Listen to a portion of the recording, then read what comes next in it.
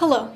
U.S. Treasury yields are extending yesterday's losses today, but are still on course for weekly gains, as can also be said for the dollar index.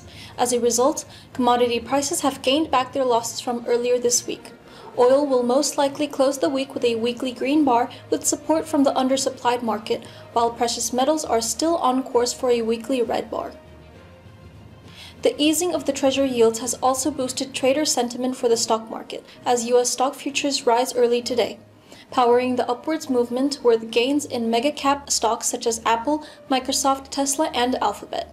The 10-year Treasury yield is still above 4.5%, a historically high and risky figure, but morale seems to be up as advancements in the stock futures indicate that traders expect yields to continue their descent. Today's Michigan consumer sentiment data, due at 10 a.m. Eastern Time, should provide more information. The U.S. House of Representatives is expected to vote on a short-term funding bill today as lawmakers scramble to avoid a government shutdown set to begin this weekend. The legislation seems unlikely to pass the House vote, however, as some Republicans refuse to support the bill. The Democratic-controlled Senate is also unwilling to support the three bills that passed the House yesterday, indicating an impasse between the two sides. The United Auto Workers strike expansion deadline is today at 10 a.m. Eastern Time.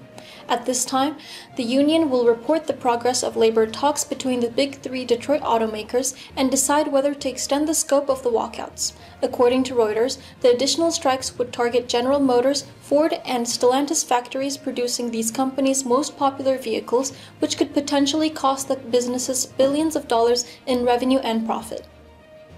As Philip Capital Team, we wish you a happy weekend.